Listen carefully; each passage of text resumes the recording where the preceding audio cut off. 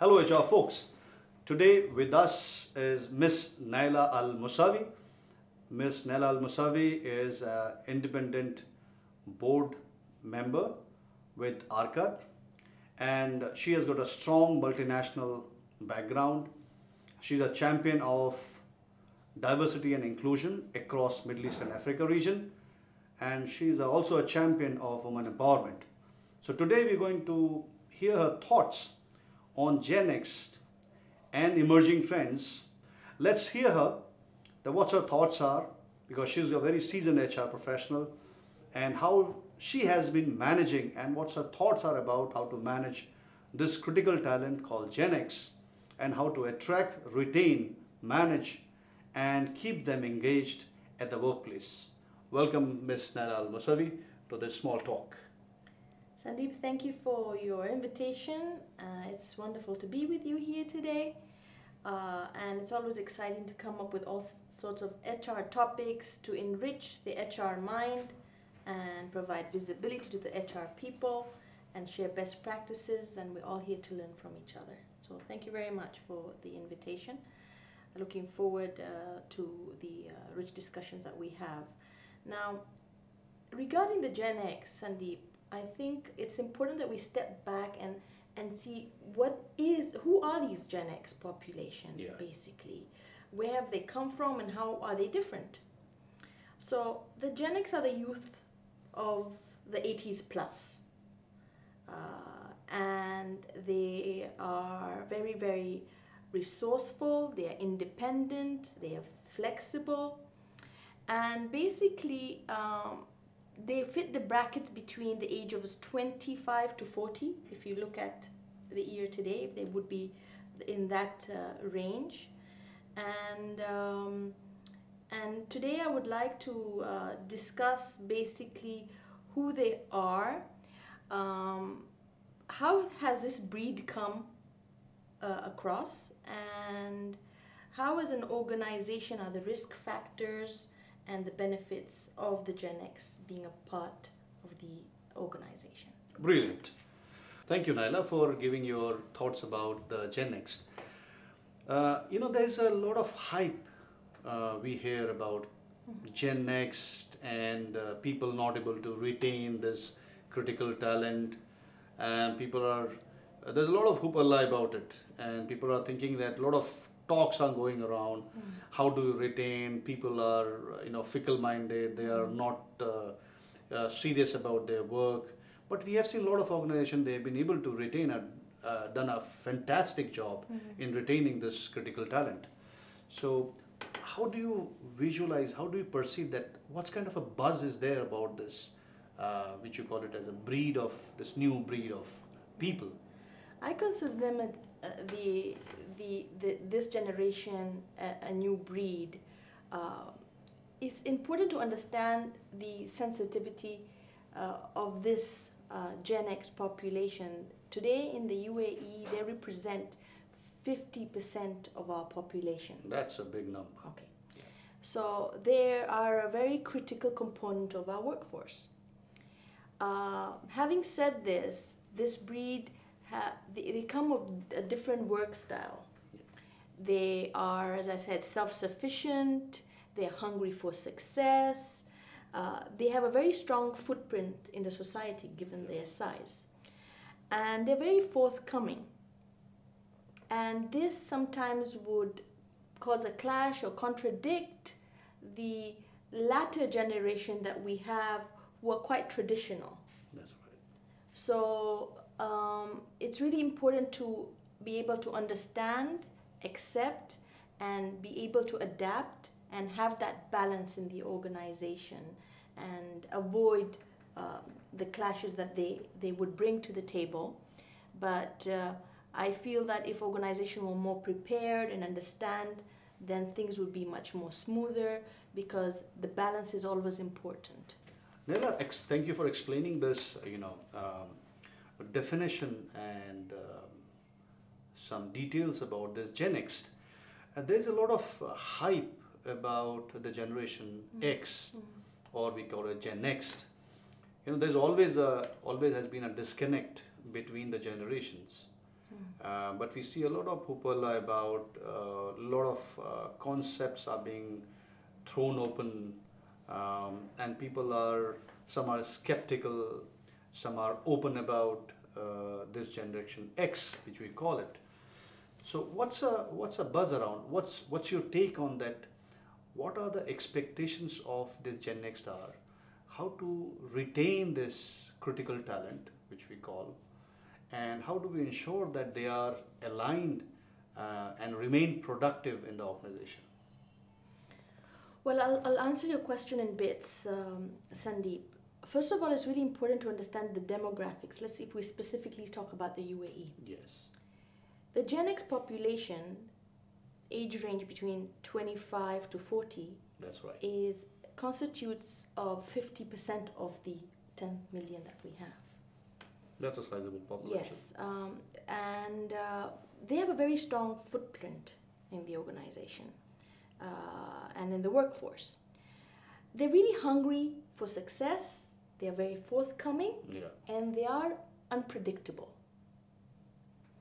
So the organization have to understand, accept, and adapt about these Gen X population that is in the workforce, and manage it accordingly and retain them if possible. Now, the buzz, the noise about this new breed is that the latter generations that we've had could clash with the ways and the styles of the forthcoming styles and the high maintenance and the demands of the Gen X. However, it's always important to have this balance in the organization, and they constitute of a large workforce number. So balance is good because they bring different ways of working style, they bring innovation, they bring speed, they bring spirit into the organization. So it's really important that we appreciate and understand and ask the organizations to also find ways in including this population into the organization. I hope I've answered your question. Yes. Yeah. You said that you are a champion of, you're championing the diversity and inclusion, and you are spearheading the women empowerment. That's a gender equality we talk about here. So how do you feel that how the small, medium, and the large industry in Middle East and Africa region, especially in talking about the Middle East, how prepared are they for the diversity inclusion and for gender equality?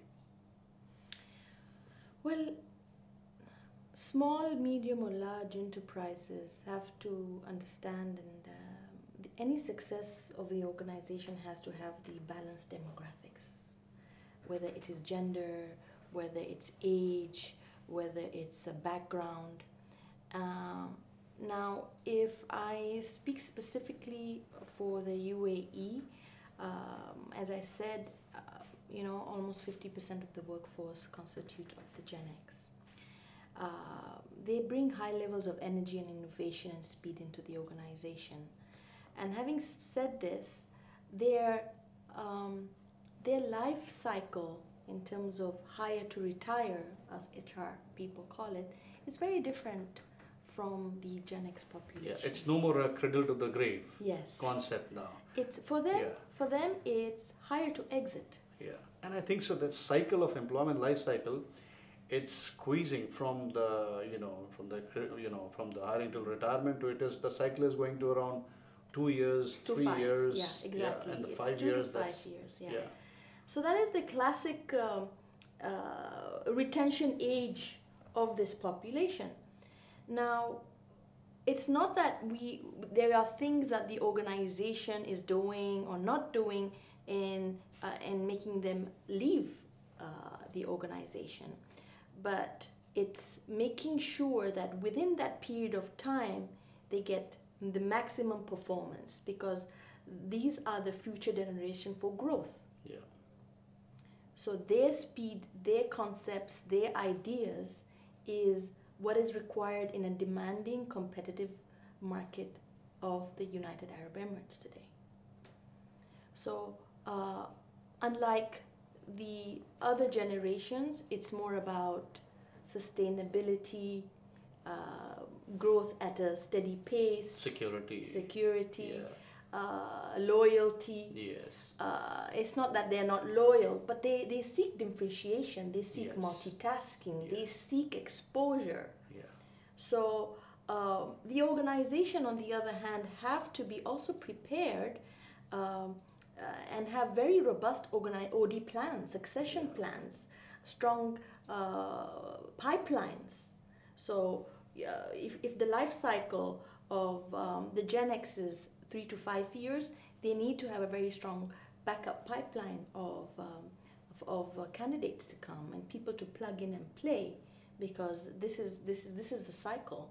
And having said this, the organization as well have to introduce strategies, processes, systems to ensure that there's maximum performance in those 3 to 5 years. That's right. Because this population as well can be easily disengaged. Yes. Yeah, Yes. they're easily disengaged. If their motives and drives are not tapped in, then instead of getting maximum performance, you may get no performance. Yes, and could be negative. Yes, and then as well, the other challenge is for the HR people and the management is to be able to provide the harmony and the balance in the organization with this mix. This ecosystem has to be driven from the top, created from the top, because you see, when there is no proper integration, then the generations within make things difficult. So we're talking about the right kind of a culture that is to be created within an organization, Yes, or you yes. call it very nicely, you have put forward the word ecosystem. The ecosystem, Yeah, in exactly. an organization. Because in today's world, the life cycle of the organization is shrinking. You know, gone are the days we are planning for 5 years, 6 years. Now the plan is for 1 year, and it is being shrunk to the quarterly basis.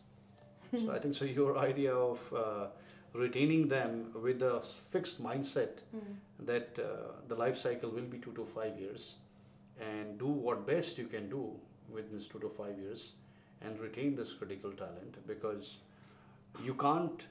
This is the talent you can't live without, and you cannot turn your blind eye on it also. True, and it's also important to always be prepared. Yes. To be prepared, to be open-minded. So they have to feel involved.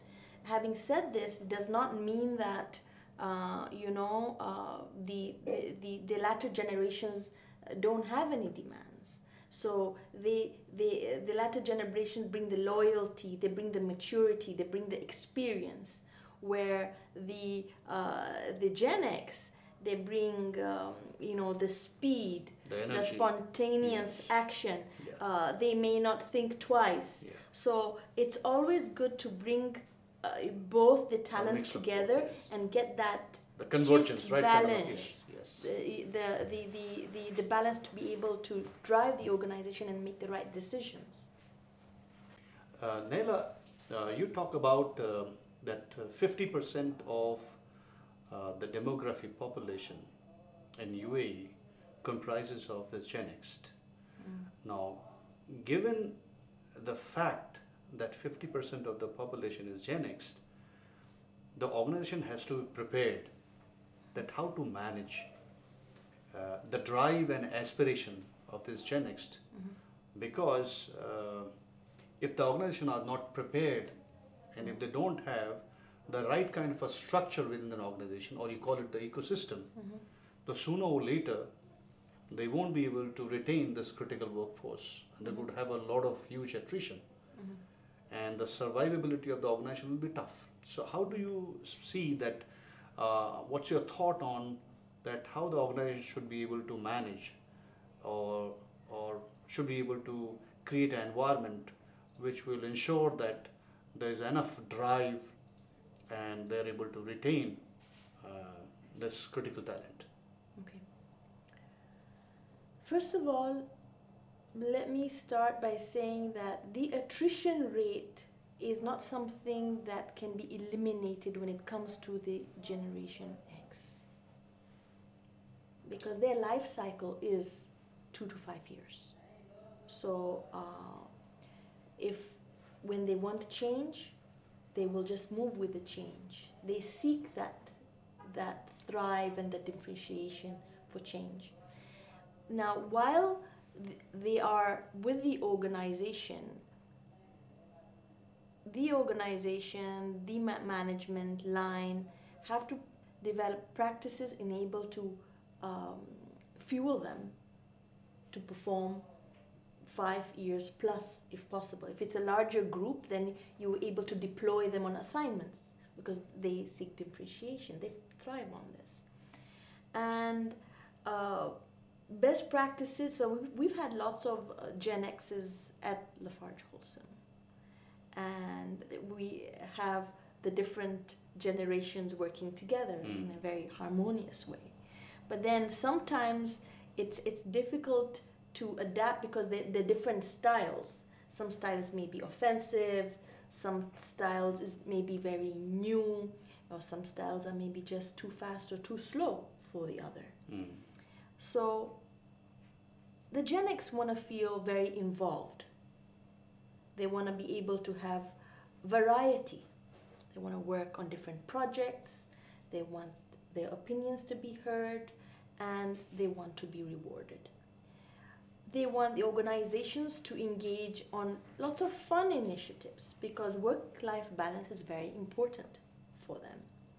So when I had a few Gen X's within the HR team, they had left after 4 to 5 years. The typical life cycle. Yes, and it was just time for them to move on and do different things. But then within that 4 or 5 years, they grew.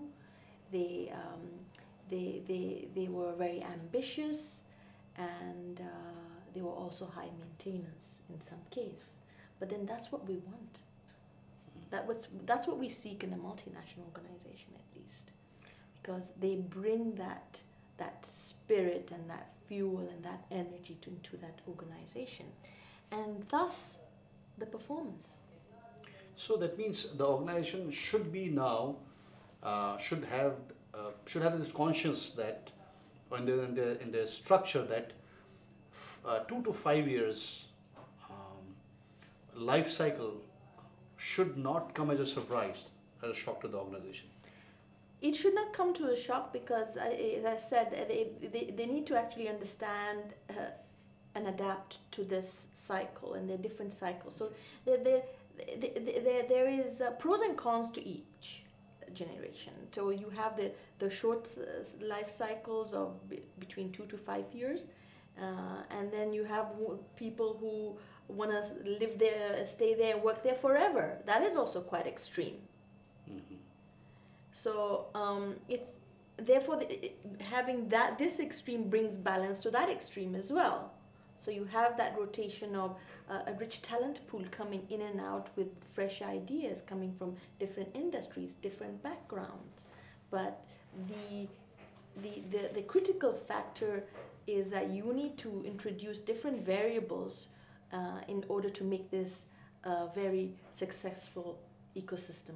We look forward to hear more of you, your concept, thoughts, and your thought-provoking ideas and your solutions and approach to how to manage this, we call it a breed of Gen Next, who is impulsive, who is unpredictable, but yet full of spirit and ambitious, and has a lot of expectation from the organization, and whose life cycle has been shrunk from cradle to the grave to 2 years to the 5 years. Thank you so much. Thank you, and looking forward for the 26th. Yeah, we look forward to it.